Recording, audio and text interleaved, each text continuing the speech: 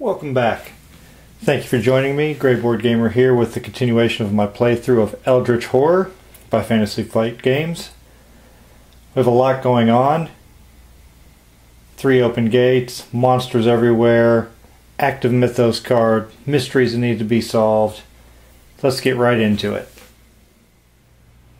Before we start our player action phase, I'm going to reinstate Norman Withers as our lead investigator. I think it was a mistake to take that title away from him, blaming him for the few bad turns that we had.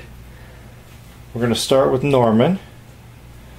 Now the first thing I want to do is use the action on his player card that says I can spend 2 clues to discard 1 monster on a space containing a gate.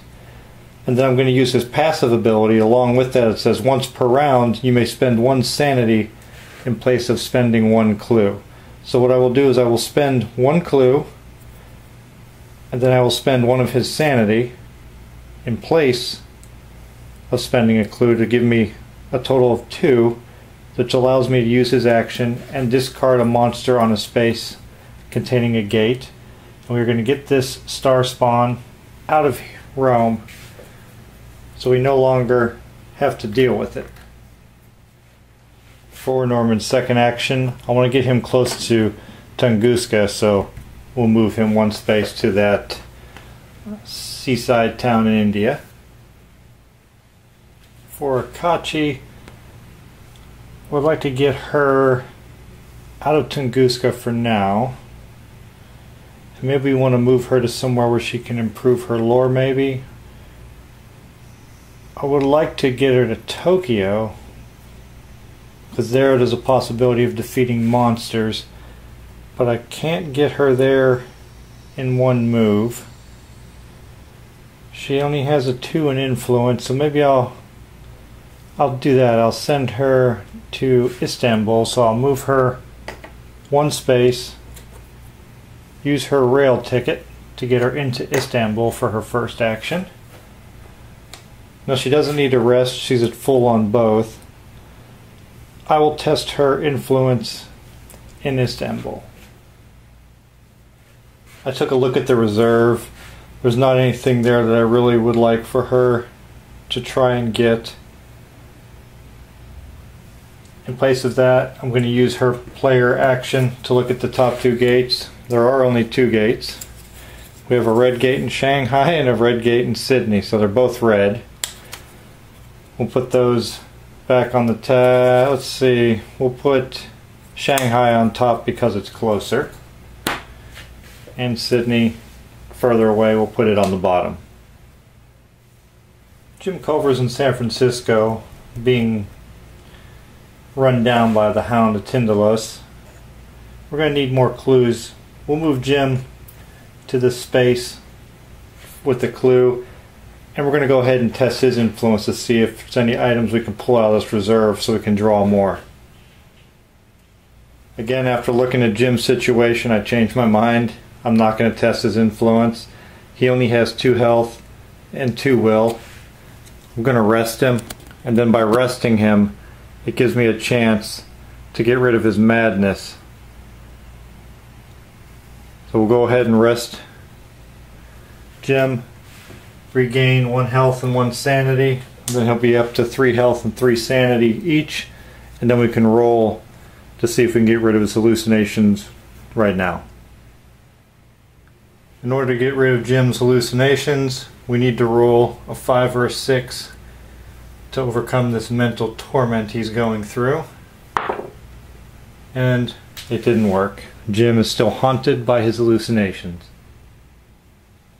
Mark Harrigan's here in Rome with this gate, but it's a red gate, and our omen track is already on the red gate, so it's going to take 3 more times around before this gate in Arkham, this gate in Rome, and the 2 gates we know that are in the stack are going to become a threat to us as far as moving the Doom track.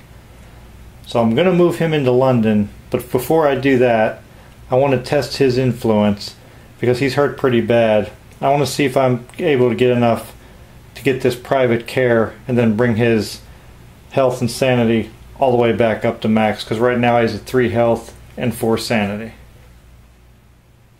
Mark has a current influence of 3, his beginning total of 2, and he has that modifier of 1 that he improved it. And would really like to get 2 successes here, but we only got 1. Now I got 1 success, so I can get the delivery service, but I'm going to go ahead and take a risk and take on a bank loan to get 2 more successes from Mark. So I need to get a debt condition. There we go.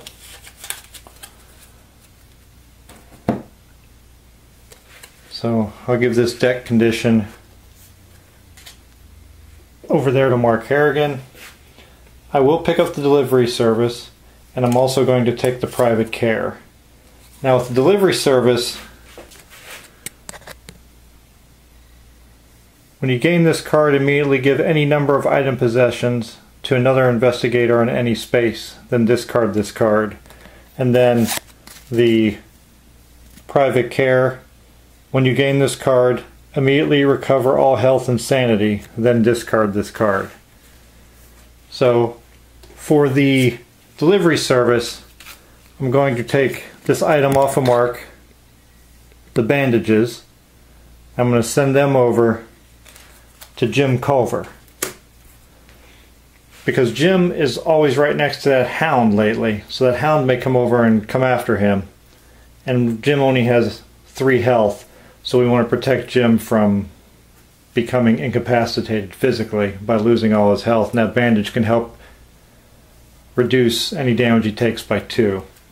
And then with the private care, Mark will come back up to 8 health and 4 sanity. For his second action, we're going to move him out of Rome and into London, so we can hopefully close this blue gate, because it's up next on the Omen track, which will move our Doom track. And again, these red gates aren't much of a threat right now. That'll take care of our player actions for this turn. We need to add 2 items to the reserve since we emptied it out. The first one is a wireless report that costs 1. When you gain this card, immediately give any number of clues to another investigator in any space. That can come in really handy. We might be able to send some clues over to somebody that's close to Tunguska. And then the next item is the hired muscle for 2. He's an ally that gains +1 strength, and then you can reroll 1 die when resolving a strength test. Those are both 2 pretty good items that are in the reserve that are available. And now for our encounters phase, we start with Norman. He's in that city space.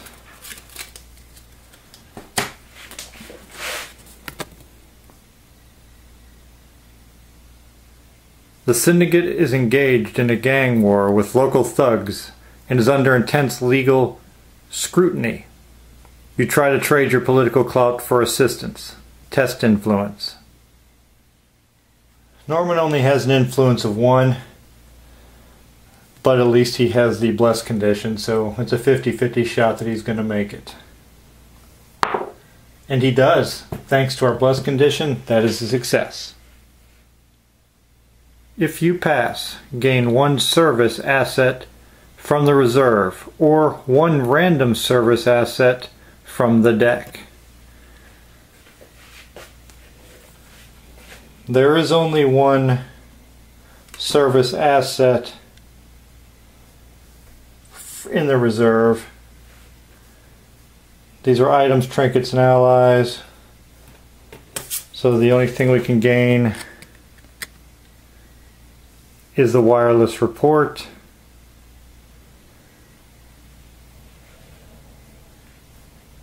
Which it says when we gain this card, immediately give any number of clues to an investigator in another space. Norman currently has 1 clue, and I'm going to keep it. So his number of clues that he's going to give to an investigator is 0. We'll draw another card to fit that space in the reserve, and it is the pocket watch. It's a trinket, And with this, you cannot become delayed unless you choose to. So that item will go into the reserve for possible purchase also. And that will end Norman's encounter. Akachi is in Istanbul for her encounter.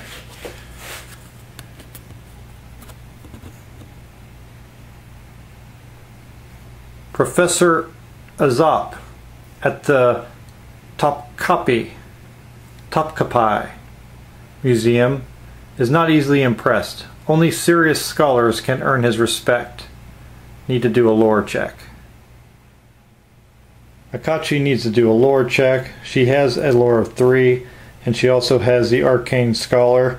It gives her an additional lore, and then we can re-roll 1 die when resolving a lore test. Akachi gets to roll 4 dice and can re-roll 1 if necessary. And she has a success. If you pass, he offers you any help the Institute can provide. Improve influence.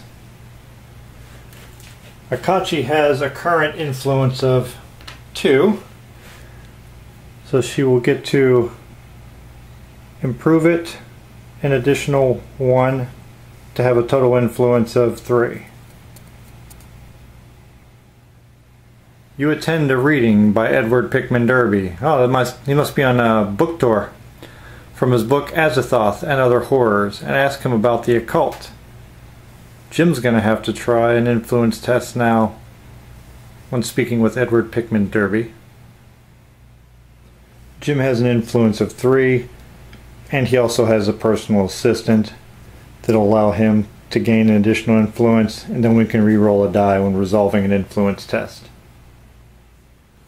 Jim gets to roll 4 dice to see if he can get any information of our good author. And he has 1 success. If you pass, gain this clue.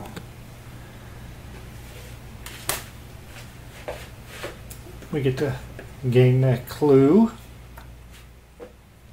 Mark will have his encounter here with the cultist. And the cultist is going to get used according to the Ancient One sheet. We'll have to do a will test of 1. And then after resolving the will test, I will lose 1 health and defeat the monster. Mark has a will of 5. And is testing against the cultist's will test of 1. Has 1 success, so he will not lose any sanity, but will lose 1 health. Mark defeated the cultist, lost 1 health because of it, and is down to 7 total health. But since he defeated all the monsters on the space with the gate, he can go ahead and have an encounter in the other world to see what happens.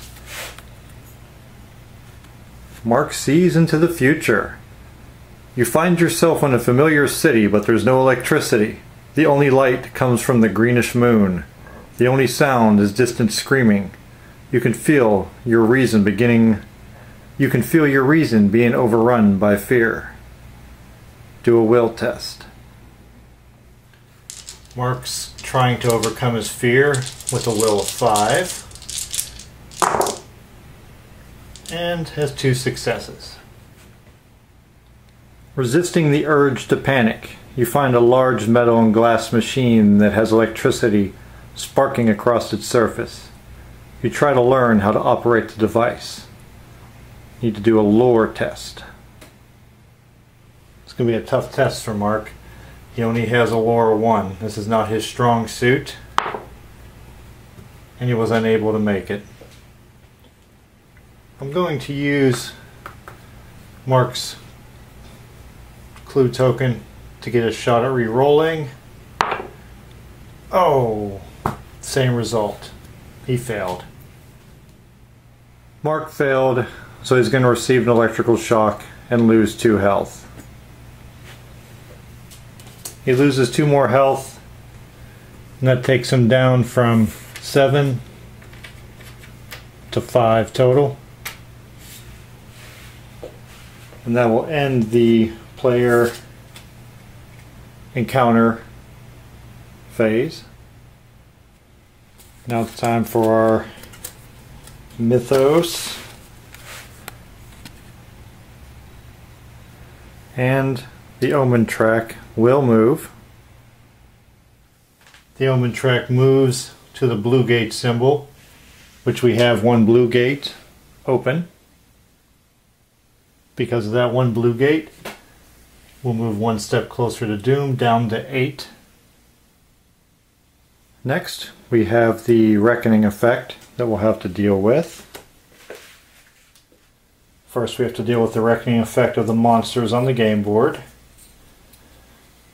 We got the Hound of Tindalos, so we're going to move it to the nearest space containing an investigator, which of course is Jim, and immediately have an encounter with it. First, we have to do our will test. The Hound of Tindalos has a will test of 2. Jim has a will of 3. And is successful for 1, so Jim will lose 1 sanity. That brings him down to 2. Next, we will do the strength test. Jim has a strength of 2, but investigators on his space get to roll 1 additional die due to the passive effect on his card. This strength test is at a -1 against the Hound of Tindalos that has a damage of 3. He has 1 success and will lose 2 health. The Hound is back in place. This time Jim was able to at least do 1 damage to it, so the Hound is wounded. And thanks to the bandages that were special delivered over to Jim, I can discard this card to prevent an investigator on your space from losing up to 2 health. So instead of 2 health, Jim is not going to lose any health, which is good because he only had 3 left. He would have been down to 1, and that would have been a bad situation to be in because any little thing could have caused him to succumb to his injuries. Next we have the Serpent People. Got to roll 1 die. On a 1 or a 2, the nearest investigator moves 1 space toward the monster. This is going to affect Jim if he has to move. Anything but a 1 or a 2 and he gets to stay where he is. And that's a 6. The Serpent People do not draw Jim towards them. Next we have our Shoggoth that's over there in Tunguska. Has a reckoning symbol. This monster recovers all health. And luckily for us, it didn't have any wounds on it, so nothing really happens there. The cultist here has a reckoning symbol on it also, but there is nothing on the Ancient One sheet for that monster to do. Next, we would do the Ancient One sheet, so there's nothing on there. And then we have the Mythos cards in play, which again is the Secrets of the Past. Search the Expedition Encounter deck for each card corresponding to the active expedition and return those cards to the game box. And then if the expedition deck is empty, that would be the end of the game. The current expedition is in Tunguska. We have our expedition deck, so anything that has to do with Tunguska comes out. And our new expedition location will be at the pyramids.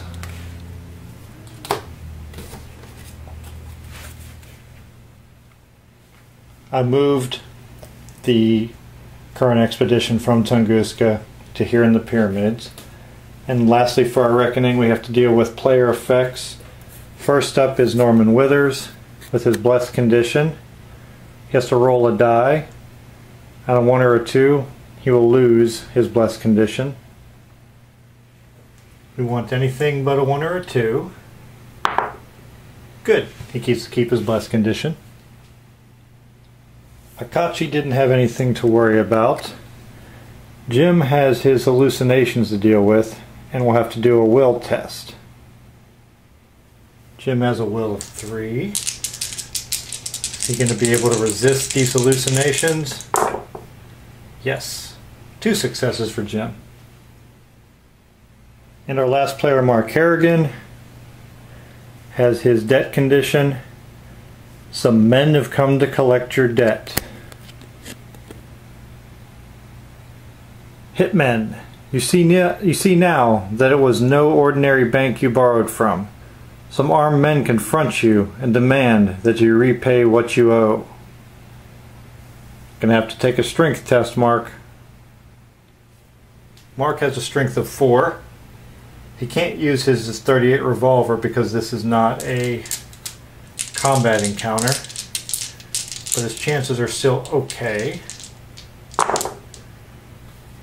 Oh no, Mark was not able to fend off those hitmen.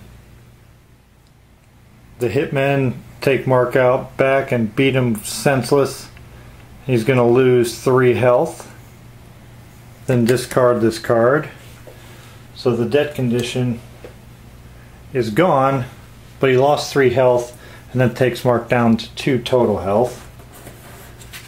Lastly, we have to spawn a new gate,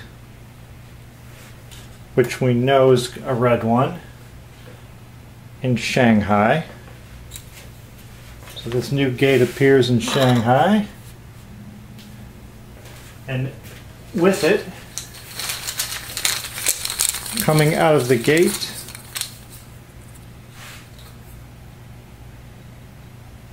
is a Bayaki.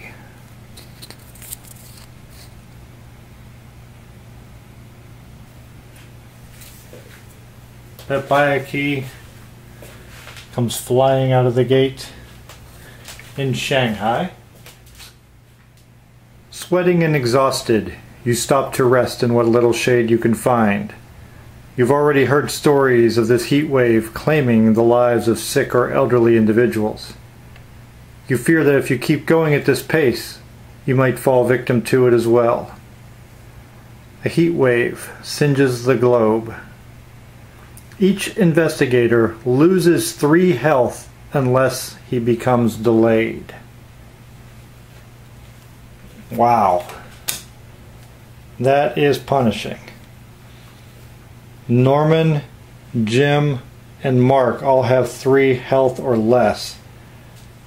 I don't want them to die, so Norman becomes delayed. Jim, with the Hound of Tindalos, becomes delayed. Mark in London will become delayed. And Akachi has 5 health. Do I want to take her down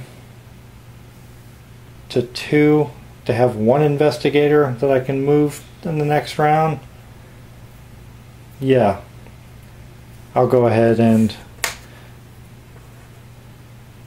this hurts. Okay, I'm going to go ahead and let her take the damage so I have at least 1 investigator in the next turn that I can move somewhere or do something with.